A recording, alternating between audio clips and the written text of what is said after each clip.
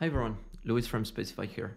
So today we'll see how to synchronize Figma styles and Figma variables from Figma to Specify. And this could be especially helpful for you if you're looking to synchronize, for instance, text styles, shadows, gradients from Figma styles, and also colors and your spacing system created with Figma variables to Specify. So we are in Specify and let's create a new registry. So let's call it design system and let's select the second option.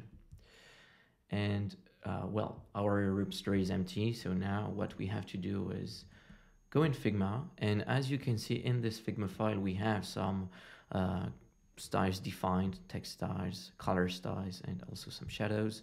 And we also have some local styles. And in this case, these are colors. So a collection with different groups and two modes. So let's synchronize everything to Specify. So we go into the widget section in Figma, we look for Specify and we click on this widget.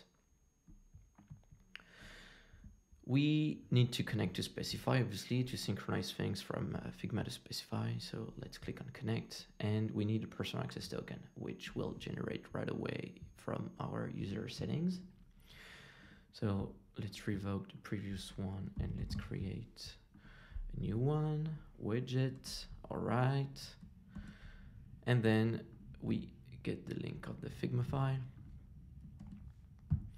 We connect, we use the first option and we create a source. When you create a source, Specify by default will synchronize everything you have. So your styles and your variables. Keep in mind that if you have linked your Figma variables and to your Figma styles, and you want to keep this connection, you must choose variables and local styles here, this option. If you use one of the other two, you will lose this connection in Specify.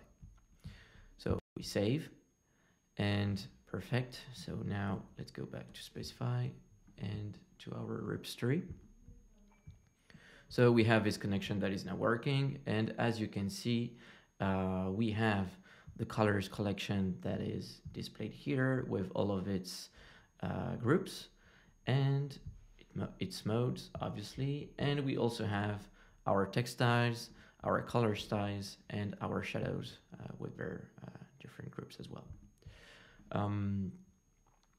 So that's pretty much it. And obviously, if you want to dig deeper and learn what you can do and how you can synchronize tokens from Specify to maybe your Git registries, well, feel free to take a look at our other videos.